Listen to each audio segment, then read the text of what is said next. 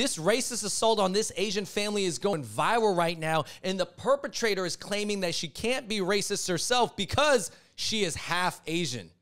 Let's talk about it. This is going viral right now. Let's run the clip. Let's play her apology. Let's get into some comments, and then let's talk about it. Help. My friend's friend who got into an accident in California received racist remarks and was physically abused by the other driver. Insurance. You're refusing? Are you refusing? Where's your insurance? You hit my car. I don't give a f about this bitch. You hit my car, so where's your insurance? Where's your insurance? Do you have a driver's license? Are you from America? Do you even have papers? Are you legal to be here? Where is your driver's license? Because I'm asking you. You hit my car. So where's your driver's license? Exactly. I've been asking you for this.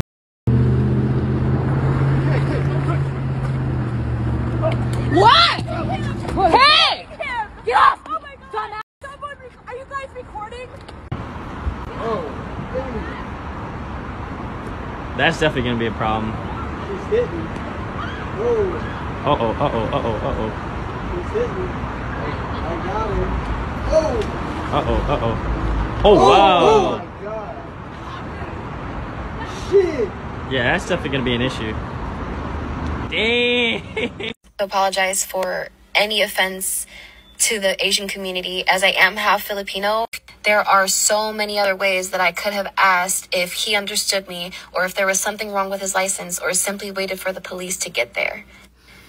I hope you guys understand now that I am not at all racist. Long story short, man, I think this girl, Ashley Barkas, is in a lot of trouble. Woo! Like a lot of trouble. She's definitely going to get charged with something. Yes, whether that's probably a felony to whatever it turns into. I mean, this is a big deal. And long story short, I heard she was swerving in and out of traffic, caused a 4-car pileup. The third car, not even the car that hit her, they get out of the car because their airbags deploy. And then she ends up berating them, going on a tirade, and then assaulting them, punching them, and almost, you could argue, getting an attempted murder charge on the guy by pushing him into traffic. Yeah, obviously, we don't see what happened before the video starts, but let's just, I mean, based off what we can see, she is clearly losing it, and she's a violent individual, or at least she's acting very violent here. So we're going to talk about it. We're going to give you our own personal takeaways. Like, what can we all learn from this? Because I know that I don't always love covering all these viral clips, but I think that there is something to take away from. For sure. And I think the fact that she came out and said,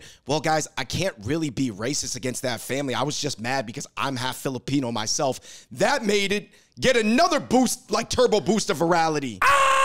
All right, let's talk about, please hit that like button. Check out other episodes of the Hot Pot Boys as we get into this. David, real quick, before we get in the comment section, you know, I think you expect this type of kind of violent behavior from, like, I guess, deranged, aggressive men. Right? But this is a girl who looks like she has her whole life ahead of her. She's even, like, you know, kind of pretty looking. She tries to be an influencer. Bro, she has videos on YouTube from like 10 years ago, dancing, singing, rapping, doing Marvin's Room. She's trying to be an influencer. Like, she on her profile, look, I'm a boss, blah, blah, blah, blah, blah. I'm like, I'm a savage. Yeah, well, yeah, I guess she was being kind of savage in this situation. But yeah, anyways, basically her life is different now. Okay, let's just say that. Yeah, I mean, she violated for sure.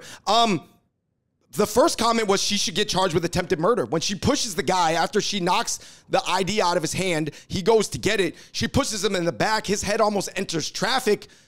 I mean, that was like the real last straw for me. I was like, you are having disgraceful, disgusting behavior right now. Yeah, so whether or not she really in her heart wanted to push him into traffic, I'm not sure about, but regardless, she got an assault charge, and that was just a dangerous situation. And you just got to be very careful when you're around cars. And basically, I don't know what's wrong with her, bro. She was not raised right. Somebody said the fact that she tried to explain it away in a TikTok confessional video when she could be facing very serious legal consequences is unbelievably self-absorbed Gen Z. Dude, it is so Gen Z to be like, yeah, I just possibly committed a crime, but let me go to TikTok.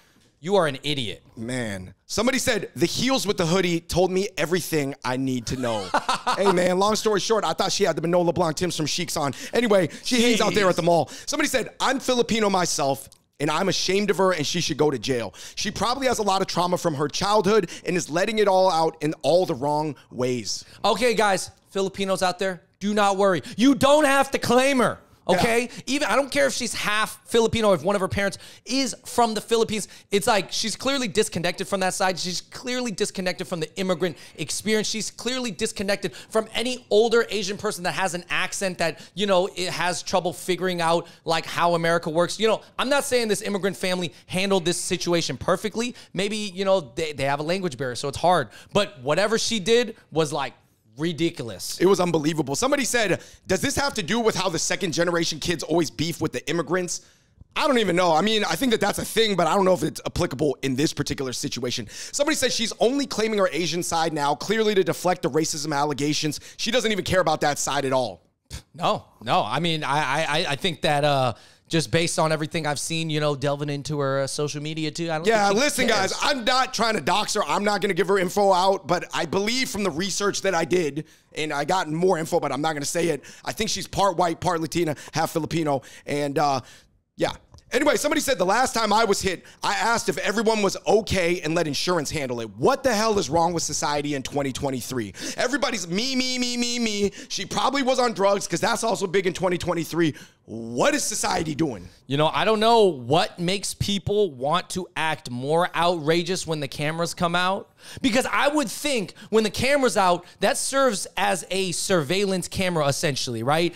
And you would act more calmly, and that would trigger something and be like, hey, I'm on camera. Everything I'm doing is being watched. Instead of going crazier, you should be like, okay, let's handle this a different way. Do you think it has to do with, like, obviously very, I guess, poorly raised people? Sometimes when the cameras come out, it goes into fight or flight, but it causes them to double down on fight. No, sometimes they're like, oh, the camera's out. I don't want to seem like a beach, so I'm going to go out swinging. Yeah. When Megan Thee Stallion said, I'm a savage, that was like, you have a misapplication there. It was clearly misapplied. Somebody said when the police arrived, they actually mocked the family for not being able to handle her together and all getting beat up by her, essentially. So somebody was like, this is so messed up. The police handled it so poorly. And that police department in LA, Andrew, only started to pay special attention to this case once it went hyper viral. And all the other clips from people in other lanes of traffic started going viral with more of like a bird's eye view.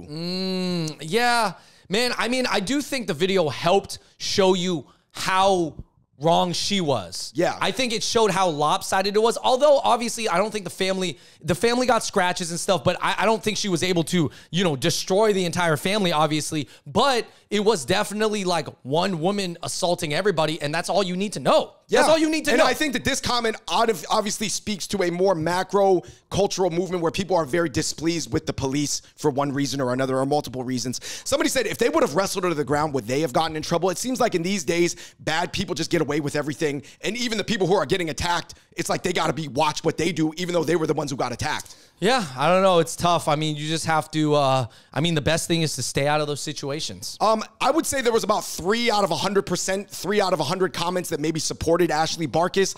Somebody said, maybe it was the family's fault. We didn't see the whole video yet. I mean, it just pops up on a part that incriminates her, but we don't know what was said before.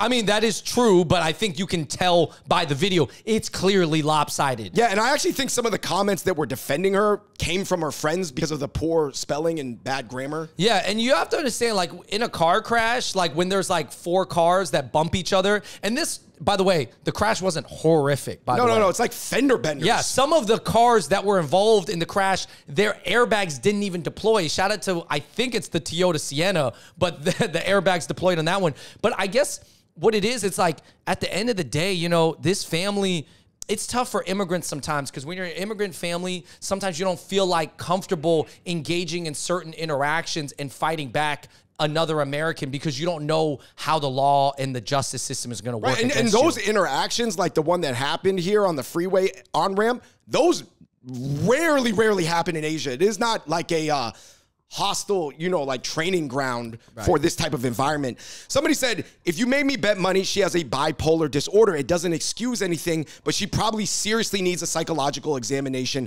We're in a mental health crisis as a society. So a lot of societal comments as well, of course, Andrew, just micro-analysis of the situation. Yeah. Andrew, what is your final takeaway? Does it matter that she's half Filipino? I mean, nobody knows. Is she a quarter? Is she half? I mean, it's possible she's from SoCal. I mean, she's from OC, so it's like there's a lot of mixing going on. You know, it just goes to show you that there's a lot of different types of people out there. And just because she's part Asian, 25%, even if she's 50% Asian, she clearly doesn't care. And she's clearly disconnected from the immigrant experience. And it's obviously... She probably doesn't think Asians are cool or respect Asians, to be honest, like just based off my research. Yeah, she probably teases other Asians, to be honest. That's how it feels. I think the part about it that bothers me the most is more of the assault on an immigrant family. You're saying more than the words. More than the words of her being like, oh, are you legal here, blah, blah, blah. You know, I think those hurt. But I think ultimately if you're an immigrant family, like, I don't know, you might like take those comments differently. But I think the assault part is the part that I'm like, whoa. Dude, you took it like beyond the levels that anybody should have. And now you're in the wrong, because had she just left it at the words, you know what I mean? There's cancel culture that more cancels people for like their thoughts or like a weird interaction. And then there's this is a crime culture. This is like a crime. Yeah, you're like a terrible person. Like she is a terrible person. Yeah, she let it cross over from like just a kind of racial tirade into a racial assault. So that's her fault, and she's gonna have to live with it. I do think, I look at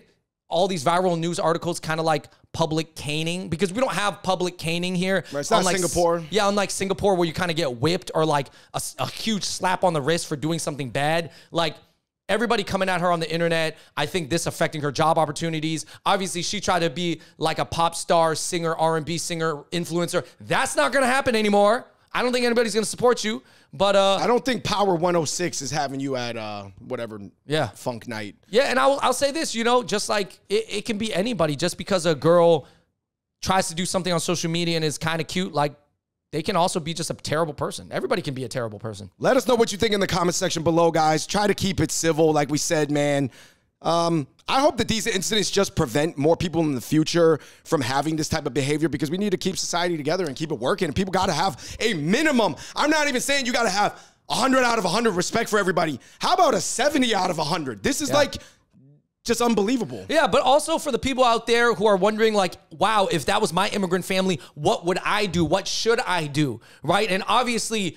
you're going to get emotional responses to that, all too. Teaming up to beating her up. I don't know if that's really that could be maybe your family. If that's civil either. Yeah, I'm not saying that that's a good idea for the long term either. But I guess what I'm saying is, like, it's that conversation to have. It's like, you know, when someone is angry and aggressive at you, what are you guys going to do? How are you guys going to handle the situation? So, well, I guess we'll see how much of a boss B savage Ashley Barkas is, possibly in jail.